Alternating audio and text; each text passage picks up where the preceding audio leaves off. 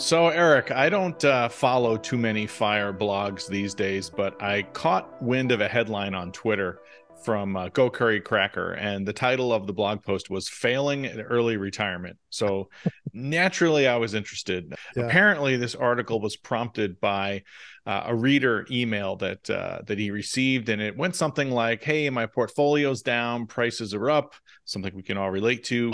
So, I'm considering going back to work out of early retirement as that income will help with my cash flow. But I'm concerned like I'll feel like I failed at early retirement. And, that's something that caught my eye. It's a topic we've talked about before, but when Jeremy, who's the main author of Go Curry Cracker, I think along with his wife, when he got this, it kind of prompted him to relate an experience he had where he actually went back to work part-time for just a little while over the holiday season this year as a seasonal UPS driver. So seems like a reasonable thing you could pick up for a little extra cash. It was something like a maximum of 8 hours a day, 6 days a week, $28 an hour with a chance for overtime. And I enjoyed his story because it's just a contained little experience. I think in the end, he only ended up working about 90 hours, and that was a gross pay of just about $3,000 for that 5 or 6 hours a day of work he ended up doing. But I loved his conclusion, and it was overall, I don't think it was worth it. Now, Yeah, did you read that article too? I mean, did you? I mean, I I think did. I came to that conclusion. What was your reaction? Yeah, you sent it along to me. It made me wonder, do you have some keywords set up in Twitter, like doing the Schadenfreude search for Oh, people who are geez. failing at retirement, huh? No, I don't. It's Is that just how you kind of found the it? algorithm knows me, I guess. Yeah, no, I thought it was interesting. It definitely it placed me in his shoes, and I thought, okay, like, does this sound worth it? And it was actually funny reading through some of the comments because you got a real flavor for how other people approach what I guess we could turn this to be as like BaristaFIRE, right? Yeah, well, and I guess this is a sort of a temporary flavor of that, right? Because, we've Yeah. talked about that idea before where people plan to stop working at their normal job and do something lower stress, maybe make some extra cash, and it kind of keeps things flowing. And maybe even they get benefits from it, like healthcare is the one that comes up the most, right? Yeah, I mean, BaristaFIRE, I think the term BaristaFIRE actually came from, it was derivative of the Starbucks model, Yeah, that's which right. Starbucks provides pretty excellent benefits package to part-time workers. So part-time, I think here in the US is a minimum of 20 hours a week, right? And less Yeah. than 40, more than 20, less than 40.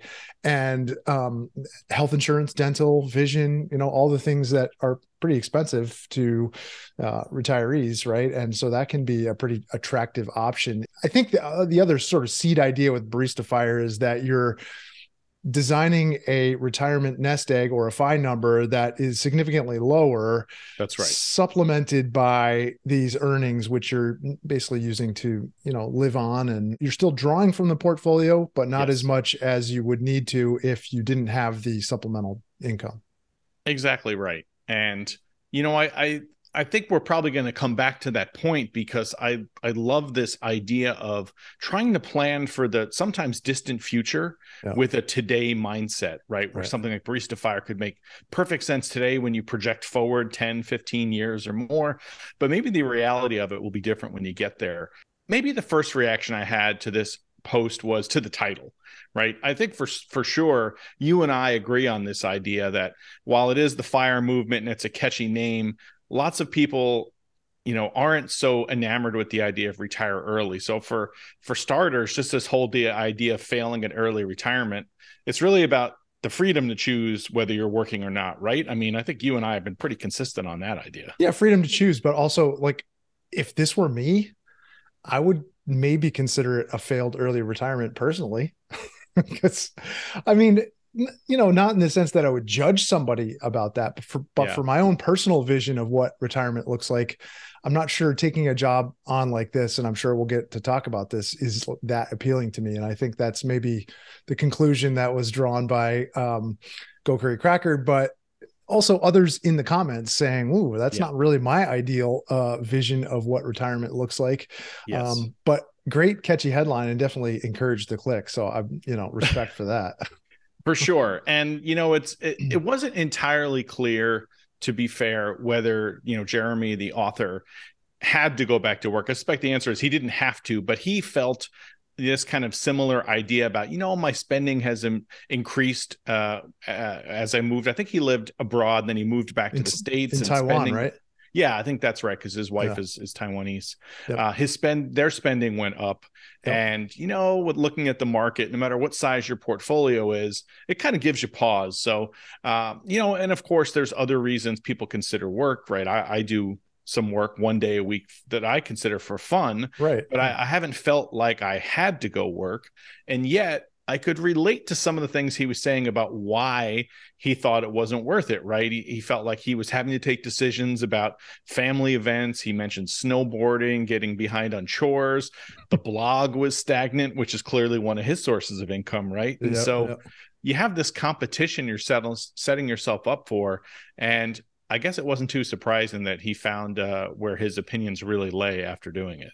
Yeah. And he was driving for UPS just as I forget what they call this, but you're basically using your own vehicle. You're loading it up. You're meeting a truck somewhere. You're loading it up and delivering packages. And they have some pretty high expectations. It sounded like you said, minimum 8-hour shifts. They encouraged overtime. It was a job he took during the holidays. So obviously they have the volume of packages is massive, and the opportunity is there to make probably a lot more than his $3,000 that he earned. And in fact, they encouraged working Saturdays. They wanted to, all of the sort of the times when you might want to be with family around the holidays. He was basically like, not worth it.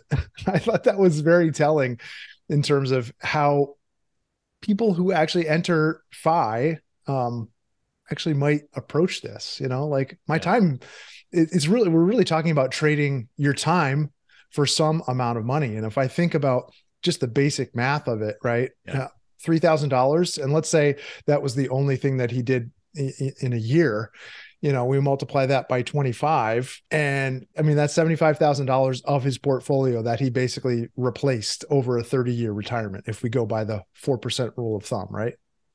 Right. And it's interesting when you kind of run the math that way. And there's a big difference between needing to work, right?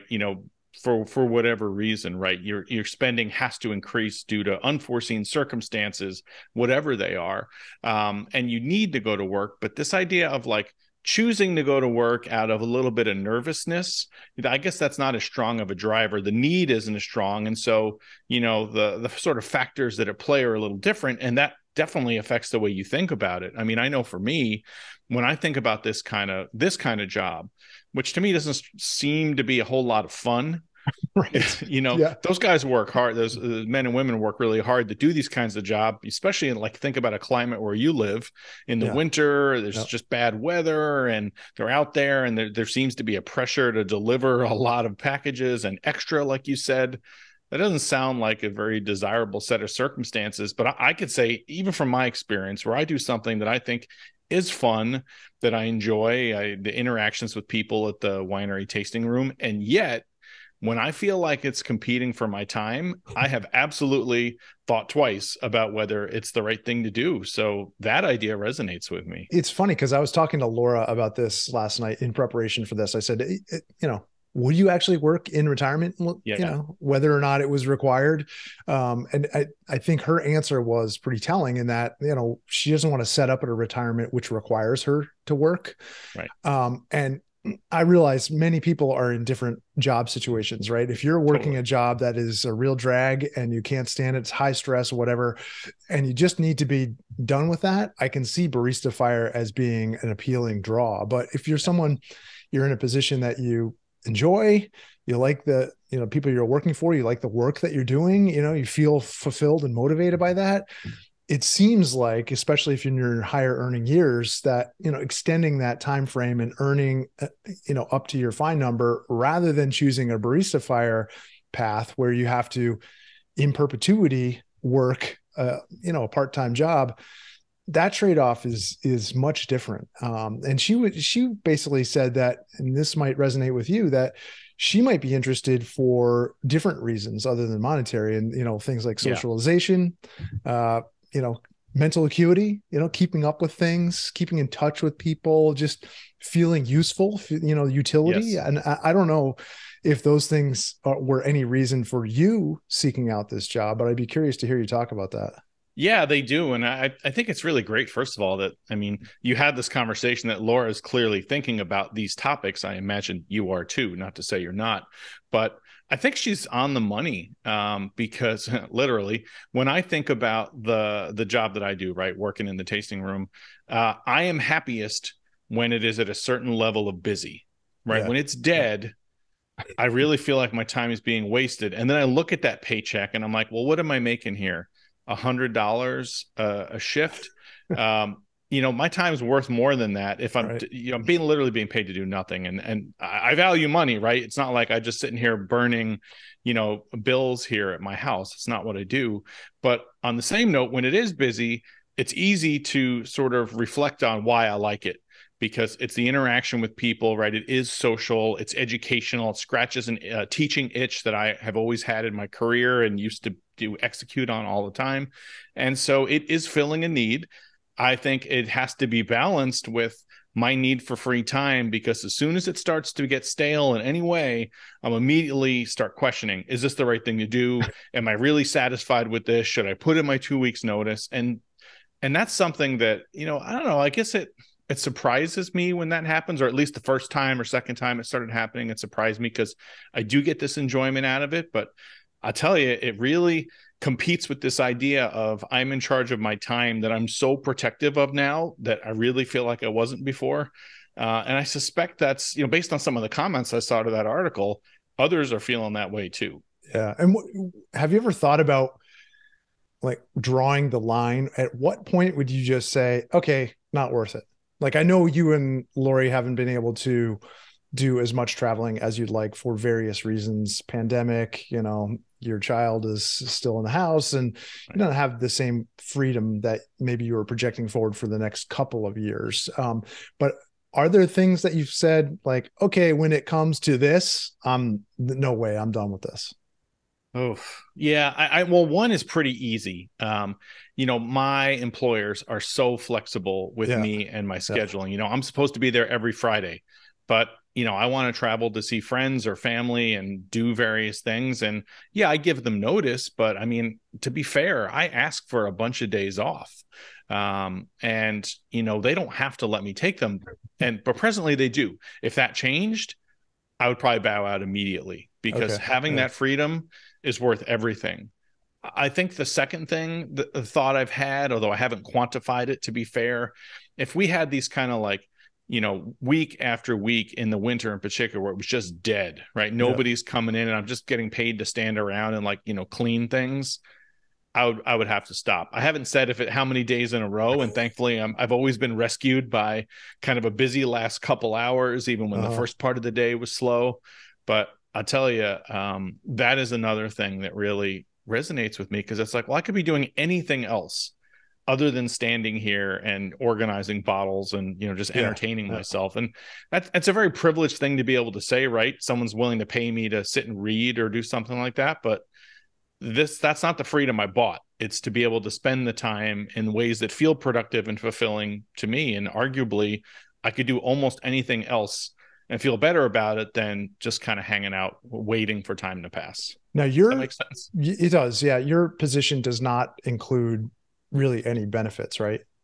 Correct me if No, I'm wrong. not at all. Okay. So, I mean, it could be much different if you were working some basic minimum threshold to get health insurance, for example. I mean, that could make a massive difference, right? And I could see that you might deal with some low level of inconvenience to make that happen. And, I don't know if 20 hours a week is low level inconvenience for someone, because it probably depends on the job. Is it boring? Totally. Or is there socialization, or is it meeting your goals for these things? But I mean, that's to me the real appeal for someone entering BaristaFIRE, is that you've had some revelation that you want to spend the time at this age, at this particular time, balancing work and free time and things you choose to do. And that, like, I totally respect that decision. And I've read of a number of people who choose to do that. Someone whose father died at age 54, and they said, geez, do I really want to wait and retire at 50, which is even, that's an early retirement. But, 100%. but I'm 35 now, and I see that, I may not, that time's not promised. And so I can really relate to somebody who makes that decision. It's just, it's, it is not how I would want to set up my ideal retirement. I do want to ask you though, at what point did you seek out the job? Did the job find you, or did you find the job? I mean, you're asking a reasonable question, Eric, and I've got to kind of dial it back and think how I got here. So I had been here for, I think, just a matter of months after, we moved after I stopped working, moved to a new area, didn't know anybody, and had been here for a few months. And I kind of had the idea that, working in wine, if I could do that one day a week, that would be kind of fun, and there'd be some tangible benefits from it.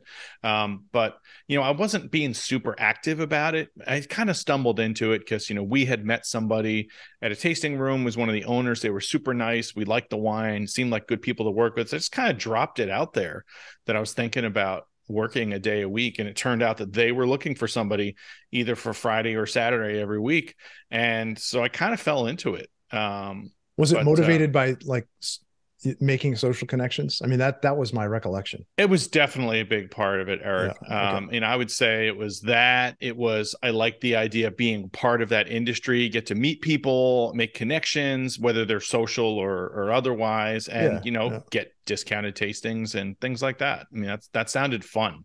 Yeah, and if I think about Laura's, drive to seek employment, however minor it may be post-FI, it's all surrounding socialization, like making connections and friends. And, as I think about how I would do that, that's not where I would choose to build a circle of friends necessarily. It's not how I'm a sole operator here. So my connections at work are wide and varied, but they are very minor hits. If I'm meeting with 10 different contractors for an hour a week, that's like, you don't just build friendships like that necessarily. It's a different kind of, I'm used to a different kind of working relationship. So for me, I would rather seek out those connections in other ways. We just, we went to one of these kind of FI meetups this past week. It was a Zoom, it was a Zoom meetup with people from the Choose FI main group. Okay. And I thought, that's an obvious circle of overlapping interests, and it was interesting to just kind of reach out and see where other people were on their journey. And it's something that I haven't made a lot of connections in that community yet, like locally. And so it felt nice just to be able to have a common language and share, common themes of what, goals and aspirations. And so for me, like that would be more interesting, or something built around a hobby, sports, or not sports, but like mountain biking or hiking or whatever, those kind of things. That's more appealing to me than trying to make those connections via some sort of employee-employer relationship. I feel like I'm basically unemployable right now. I don't feel like I make a good employee at this point. I just want to self-direct. Like if there's, because you've been on your own, you mean, for so long. Totally. Yeah. I mean, this is your 9th or 10th year doing this. I mean, I gotta imagine. Yeah. 10th year. Yeah. You're pretty set in your ways, and you know what you like, and you've owned your time. And even though it is for your employment, for, bringing an income to your family, you still control it to a great extent. Yeah. And so, and I can invent ways to earn money via those skills too, and also make connections. And I do that now, where I'm reaching out and speaking to other people who are trying to build a business like mine, and other architects, and people who are interested in entrepreneurship. So those are all, they feel like accessible avenues to me, as opposed to going to a coffee shop or like Laura's like, oh, I could be a bartender. I'm like, you want to be a bartender? You're gonna be 51 years old and be a bartender? I don't know, man. Well, this sounds great. They each have their place, I think. And I think there's not necessarily only one answer for every person. Never mind one answer for everybody. I can sort of see where she's coming from. Eric, if it's okay with you, I kind of want to make this distinction between planning to go this route and choosing to go this route. Because you and I are, Yeah. talking more, and Laura, about more choosing Sure. things for whatever reasons we choose to take on a little work. But this whole BaristaFIRE idea, and I think you tipped me off to it. I wasn't thinking about it when I first read the article. Maybe it was one of the comments. I can't remember now, but this whole idea of, I'm just imagining like someone who's, I don't know, let's say they're 23 and their current trajectory has them hitting the point where they want to ramp down from their full-time stressful job, whatever it is, at 40, and Yep. then they plan to BaristaFIRE. So they're making a plan for maybe 17 to 20 years or more out, but they don't know how they're going to feel when they get there. But all of their calculations are based on this idea of, I'm going to ramp down, I'm going to go work in a coffee shop or whatever, 30 hours a week or 20 hours a week, whatever the minimums, because I want those benefits. And my plan is dependent on it. And I just wonder what that might feel like when you finally get there, or when you start to approach that time and you're like, I am absolutely done with my main career. I want to stop this. And yet I also don't want to do this other thing. And maybe that's just me planning for the worst scenario, but I mean, is it unreasonable to go there? Or No, just the idea that if you're taking on something, making calculations based on a certain hourly wage that you're making and hoping for your portfolio to appreciate to a certain level, it naturally doesn't figure in you ever reaching FI, right? I mean, it's this state of perpetual work. And I guess to me, the whole purpose of becoming financially independent is so that you can remove money from the equation of, the decision-making equation. And that allows you to do sort of whatever you want. It may not be everyone else's vision or version of FIRE, but I would have a real hard time with that personally, because I know the person that was standing in this office 10 years ago is kind of a different person. I had different motivations and different aspirations and a different level of energy and a different thirst for things. I mean, those things change, right? And I couldn't have predicted that 10 years ago. I don't know that I could have predicted how I would be feeling today 5 years ago. I mean, how do you feel? I mean, let me put it this way. Even though I've been on a stated trajectory longer than you have been, right? You came to the FIRE community at a different point, or the idea of retiring early at a different point than I did. I don't honestly think that matters, because until you're there, you don't know how you're going to feel, right? I felt one way, and then I stopped working. And now I feel a different way, because now, I mean, I would have predicted that I'd be so greedy about my time. It's like something I have to check myself on, to be honest, right? Because there's things I should do. We talked about this in the kind of first 6 months after I stopped working at my regular job. There'd be things I need to do to help this household out that Lori needed me to do, or that I should just know to do. And I always found myself kind of resisting them. And I had to smack myself around, virtually, and be like, hey, it's all right to need to do that stuff. Don't be so greedy of your time. But, once you get past that kind of low hanging fruit, I'm still protective, and I'm protective in a way that I wouldn't have anticipated. It's like, I want to be the one to decide how to use my time. And for me, on those days where it was really quiet in the tasting room, I was finding myself getting really frustrated. Like, why am I choosing to do this, to stand here and have nothing to do? Like, I should just turn in my notice after my shift, work 2 more weeks, and be done. I would rather volunteer for that 8 hours. It just feels different, right? I mean, I haven't even shared this with you yet, but I've recently been training, and I now passed the certification to do volunteer tax prep for this season, right? Help people, below a certain income threshold who need help with their taxes. Like, that doesn't sound like a bad thing to spend 8 hours a week on. And that's exactly the commitment they're looking for. And I get to divide up that 8 hours however I want. So that's almost perfect for my mindset. I'm choosing it. I can allocate the time how I want. I think you work in a similar way, self-direction. And I'm not even getting paid. So it's not about the money. It's about something else telling me how I need to spend my time. And I had no idea that I would think that way. Yeah. That's you're unemployable. Maybe I'm ununemployable. Sorry, that's kind of the definition of it, man. Yeah, I just someone tells you what to do, and you're like, no, I'm not doing that. Well, it's funny because something will catch my eye. Like, I'm just checking out the local news or whatever, and it's like, oh, they need somebody part-time to do this. I'm like, that could be fun. But then usually what happens immediately is I'm like, well, they're going to want a commitment Yeah, or like totally. Monday and Tuesday every week for 6 hours or whatever it is. And like, they're not going to be so like loosey goosey about it. Like, oh no, you just do it when you feel like it. It's going to be fine. Like that might be the only way I can work at this point. And maybe that'll change in a year or 5 years. I have no idea. But right now, the idea of, like going back to the article, right? Knowing I have this many packages to do a day and I'm supposed to call at the end of it and take more if I have time and they want Saturdays. Like that sounds so rigid. I just can't imagine it. And so maybe I've joined you in the unemployable club. I think you have, man. Wow. I'm Realization. I'm working with this person right now. Not going to say who it is, what their role or capacity is, but I don't know if you've ever worked with someone like this, but they basically send you an email or they send you a text and they say, give me a call when you get a minute. I got to review a bunch of things with you. I'm like, I'm not going to do that. I'm never going to do that. No, I will never do that. I'm not going to respond to something like that. And I think that's one of the little litmus tests there. If you too can answer that question in the same way, you're probably not cut out to work for someone. I love this idea about volunteering for tax prep, because that comes up when you look at sort of BaristaFIRE type jobs. Yeah. There's a whole list of them. Some of them have really actually pretty amazing benefits.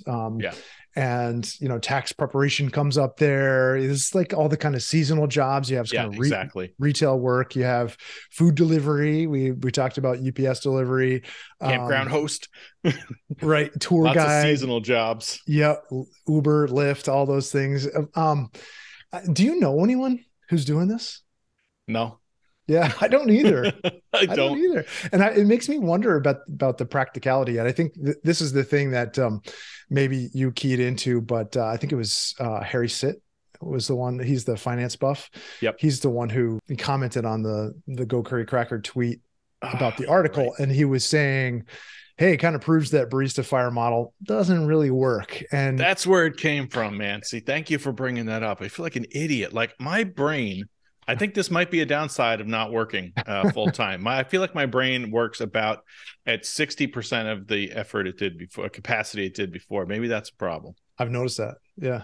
Don't tell me that. I didn't want to say that, but I have noticed it. Geez. Well, here we go. We got our next episode teed up. Does fire make you stupid? Oh man, I'm kidding. But I've noticed it though. I'm telling you. Yeah. Well, it's interesting because it can be one of the benefits of working in that you have some kind of commitment that you are mentally tied into every week. And I mean, I see this project that you and I are doing as a ramp into fire, and totally, that provides some. We're doing preparation work for this and we're thinking about this, and there's a value sharing component and there's a social connection component to it. So that seems inherently nice. Of course, it's not really a paid commitment, right? Which is fine. Not everything has to be that way. But in terms of like future projects or things I could see myself doing as I step into your shoes, this would be more something out, content creation, making videos, photography, creative work. I like dabbling in things, and actually things that make money. That to me is like, making money is a proxy for the value you're creating in the world. I really believe that. And and you're good at it. I find it fun. It's like kind of a game, and there's plenty of people who have made their nut and continue to work hard and heavy and go after it. And I don't know that that's for me, but some slice of that is interesting. I mean, there's no way you're proof of this, that you can't just sit around after you reach FI and do nothing. You can do all the hiking you want, all the traveling you want, and there's still time to fill. There is. Yeah. I want to rewind about 10 seconds because you started heading in a direction that I wanted to ask you about anyway. Like, I mean, I definitely don't see you sitting around. You're a creative. I think you're always thinking. You probably have a Notion list of just ideas of new types of creation you want to do, whether it's audio, video, photograph, whatever it is. I know you must. But I mean, in my mind, and this is where I need you to sort of check me on this stuff, I could see you much more likely, putting your stuff out there in a way that you completely control. Maybe this is a stupid example, but like taking photos and, putting them on like, a site that sells them, right? But like you signing up, like doing commissioned work where somebody else controls what you're doing and your time and whatever, even if potentially lucrative, that seems a lot less likely. Yeah. Am I right? I mean, Totally. Yeah. No, this would be content creation or coaching or, just spending time connecting with others, helping others. Like that's of interest to me. But it would all be self-directed. It's like this, the self-publishing model for me has just been so transformative and life-changing. I don't ever see walking away from that. And it's like when I first, so I've written a couple of books, and when I first was thinking about writing those, I was contacting publishers, and I was speaking to these people, and they were telling me like all the work I had to do all the work anyway. Right. I get a small advance, a small earn out, and then they keep the lion's share of the profit. And to me, that's just like that model is completely broken. Yeah. And I think, the past 10 years of my business have proven so. And, so there's no reason really to do that for me personally. So yeah, no, I wouldn't, hopefully wouldn't go, I don't know, but what do you think? Do you think I'm being kind of short-sighted and maybe missing opportunities because of that? I don't think you are, honestly, Eric. I think you have built yourself a ramp into the right headspace that's going to fit you well post RE. I earnestly feel that. Like I'm discovering a lot of the things that you have figured out over the last 10 years, and this is new to me. I worked in a traditional career in an office for a boss, and, yada, yada, yada. You divorced yourself from that model 10 years ago. So I think you've already built an arsenal of like, I don't know, operating principles of how you like to work and earn and create and be directed and direct yourself. And what you don't like, because you still have some of that in your day-to-day job, even though you control, this is just my interpretation. Oh yeah. But even though you control what projects you take on and, the types of work you do, you've still got built-in sources of direction like customers and vendors who you rely on. And a lot of that stuff causes friction necessarily in your life. So you are just continuing to add to that list of things that you don't want to deal with when you get to choose now. So I think you're going in better armed than many people do who just have kind of ideas like, oh, maybe I'd like this, and I don't think I'd like that, and maybe I would try this. I bet you are going to be less likely to step into something and be like, hold on now, that's not what I want. Do you agree with that, or am I giving you too much credit? Yeah, no, I agree. I'm curious to, like, having done this project together, you see that it's possible to make something out of nothing, right? Yes. What do you think? What lessons could you share with other people who are maybe stepping into a space where they're contemplating a job, or maybe they want to dabble in something and they don't quite know what to do? What could you share? What lessons have you learned that helped you? I think the most impactful lesson for me, and maybe it seems like such a little thing, but for me, it's been important, is to you have bought yourself the freedom to just step into stuff and try it and know that you could just ditch it. Right. It doesn't matter how much, whether it's something you spend a couple hours investigating or something you spend months into investigating. There's no penalty for being wrong. Like you can try a hobby, whether it's writing or, blogging or doing a podcast or whatever. It takes almost no expense and could be completely free. It's just your time. But what's the penalty for deciding you hate it? Right.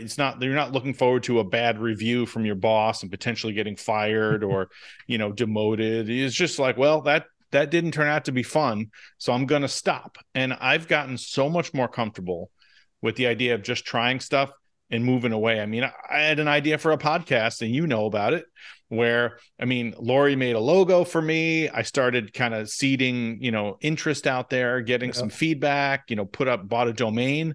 And then I decided, like, you know what? Nope, not going to do it. Just going to let the domain expire. Not going to ask anybody else. Just going to move on. And, I think from each of them, I learn a thing that I do or don't want to do the next time, or I learn a lesson that teaches me something else to look into or not do. Yeah. it's such a simple thing, but I mean, it's so different from the workplace for many people, especially in the corporate world, where just that you can try and fail as many times as you want because who cares? Right. I Yeah. I kind of love that. I love this idea of creating kind of micro businesses. That's how I think of each one of these things. Like if I had to turn this into something that was generating some kind of revenue, that's kind of Yeah, the little puzzle for me. And I love approaching it like that. And it's never been yeah, easier, I think, today, given how easy it is to publish online, self-publish online. totally. You can make a business happen in a weekend and start earning from it. Totally. Yeah. So I think that's pretty incredible.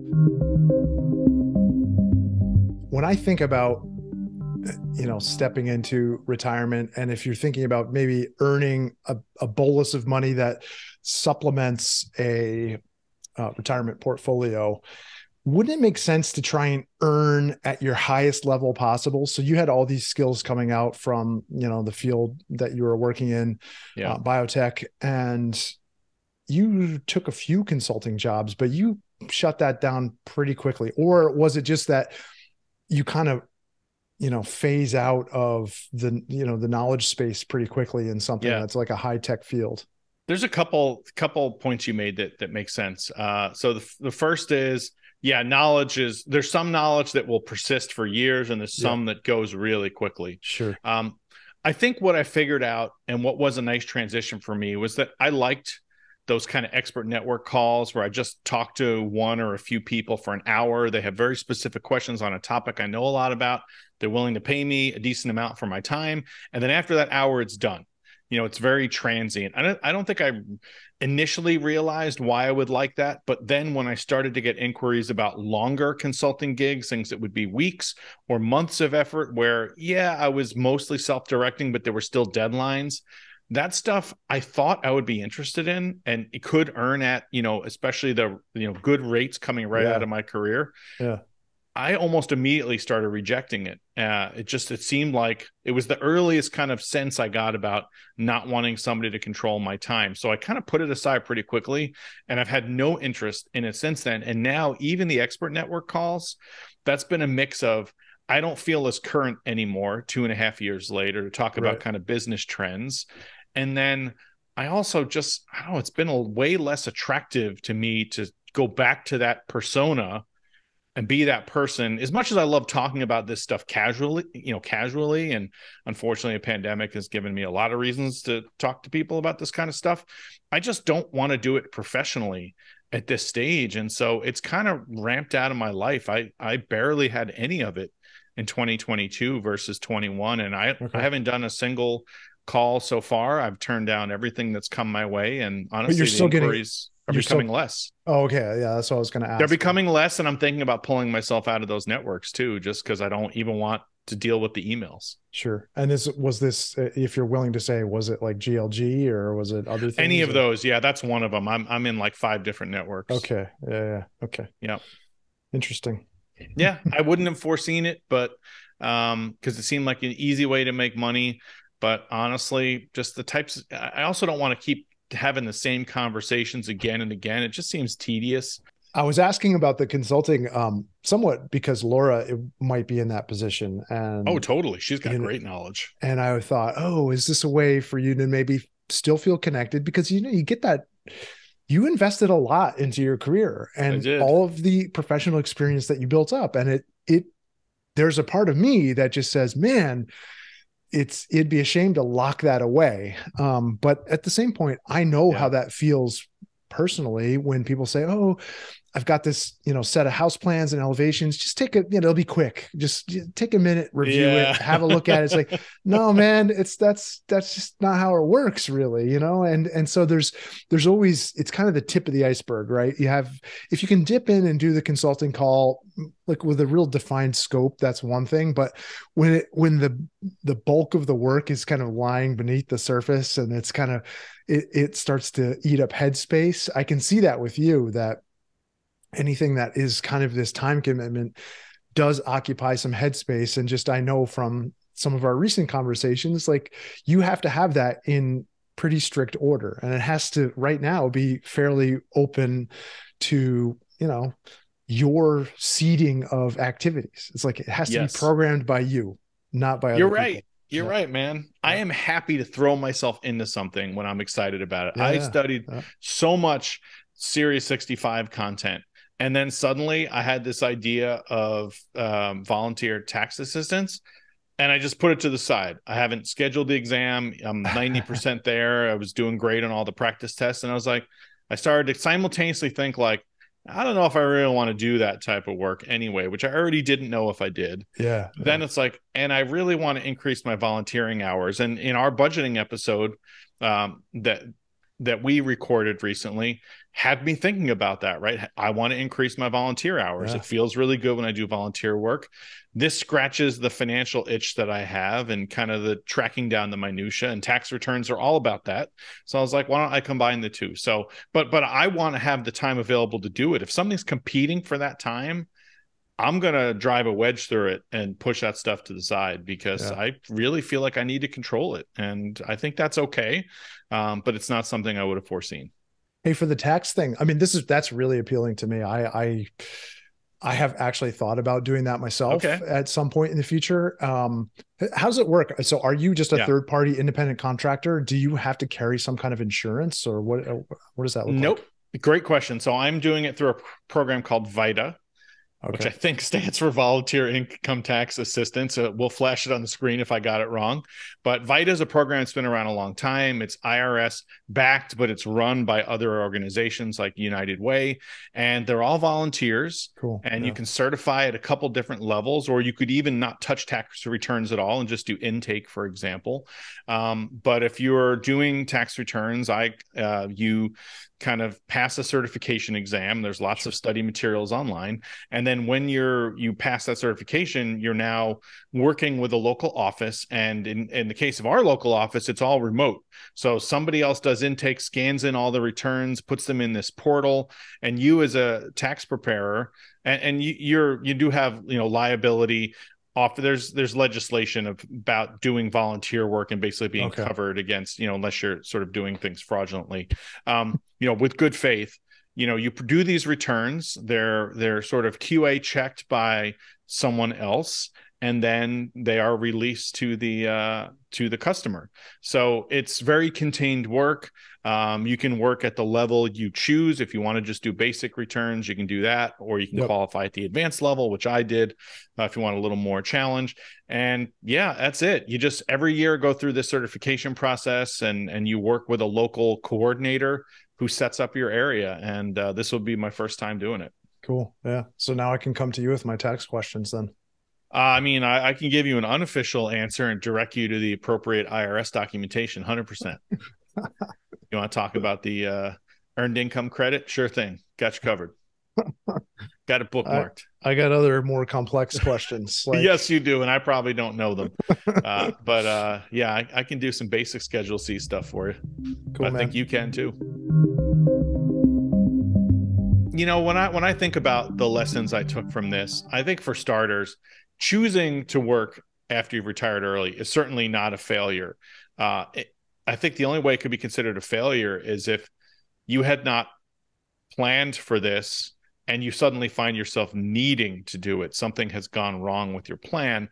And even failure then sounds like just a terribly, negative word. But, I think if you choose to spend some of your time working for income or for other reasons, that's fine, as long as it's an informed choice. So if you earned $10,000 a year at a part-time job, which Yeah. is perfectly reasonable to assume, right? You could replace $250,000 of a retirement portfolio at a 4% withdrawal rate, right? Right. That's pretty That's quick powerful, math, man. but I think it's right. Yeah. Yeah. 100%. And that's why it is. And again, BaristaFIRE. It makes good sense when you do the math. And if that model works for you, it's super cool. Definitely not judging that idea. It's just not something that was appealing to me. Yeah. And there's all kinds of hybrid models here, right? Yeah. I mean, you could set up a barista model for the first 4 years or 5 years and set some hard limits on it. And that replaces X dollars in that portfolio. And maybe that's enough to get you to a certain place. I mean, I think just knowing about these, I'd really like to meet somebody who's doing this, so I could really see what the real day-to-day of it is. Is it similar to Go Curry Crackers experience, where it's like, okay, that's kind of a drag? Yeah. Or is it just liberating and freeing? And I imagine that has a lot to do with the personal context of the person who's working that job and where they're coming from. For sure. Well, if anyone in our audience is successfully carrying out a BaristaFIRE plan and it's working awesome, we'd love to hear from you. And if you really hate it and you're doing it, we'd love to hear from you too. Sorry about that.